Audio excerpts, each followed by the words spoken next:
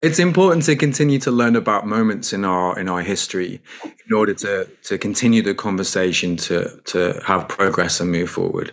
So that's something that I hope everybody takes away from this film.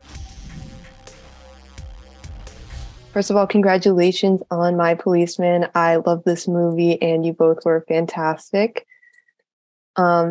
So it's clear that much of this story revolves around Tom and Patrick's relationship and society's unwillingness to accept queer love. First off, Emma, I'm curious about how you viewed Marion's role in this film, given the oppression that women also faced in the 1950s. Yeah, I think Marion's very complex because I think she's very determined and very strong. I think she wants to break out of, as you say, the confines of that society and what that dictated for women at the time. But I think that she's also incredibly ignorant as to the restrictions that many people faced who were queer at the time and couldn't express themselves or be authentically who they were. And so that sort of conflict you really see at the heart of her experience. Yeah. And Patrick initially expresses his disdain for policemen. So, David, what makes Tom different and in turn makes Patrick fall in love with him? I mean, how can you explain love, really? How can you explain that connection between two people that's kind of instant? He sees a great beauty in him, an innocence, a wide-eyed innocence. I don't know. How can you explain love? I don't know. Exactly. Now, the relationship between these two characters is rather complicated given that they're each in love with Tom. How would you both describe the way your character views the other and how that changes over time? I think it's one of the more complex relationships in the film, which I really loved, is actually Marion and Patrick have their own friendship that stands alone. And it's one that is actually really powerful.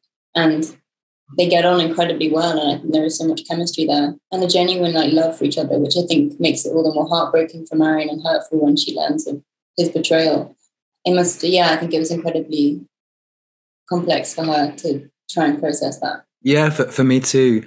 I think what makes the relationship incredibly difficult is that Patrick grows increasingly more fond of Marion and gains an admiration and respect for a young woman who has her own ambitions and is hungry to learn more about life. So he admires her more as the story continues, which makes the secrets they all keep from each other even harder. As you both are members of the LGBTQ community, what do you think is the importance of telling queer love stories like this?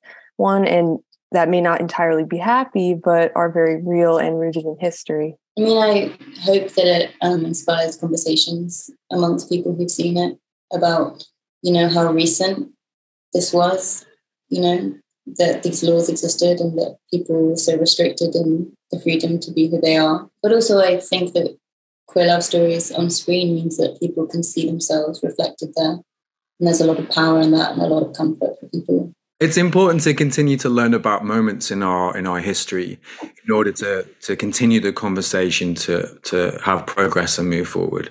So that's something that I hope everybody takes away from this film. Finally, I love the chemistry between the two of you and Harry. Do you have any maybe funny stories or just interesting things from your time together on set? Funny stories? I don't think we have any funny stories. It was all really fun. We had a lot of fun. It was a very joyous set. Everyone, cast and crew, was so wonderful. We also spend a lot of time together, which means that you will become very close, which is really nice. Yeah.